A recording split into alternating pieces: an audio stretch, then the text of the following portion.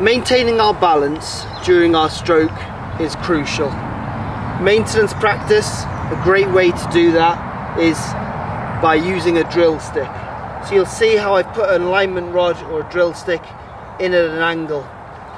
So when we putt, we don't want to see any sway of the hips, or we certainly don't want to see any thrusting, rocking onto our heels or our toes. So by placing a stick where you can just feel it touching your leg, you really want to feel like you're not going to move this at all. You do a stroke with no movement whatsoever from the pelvis. Give this drill a go.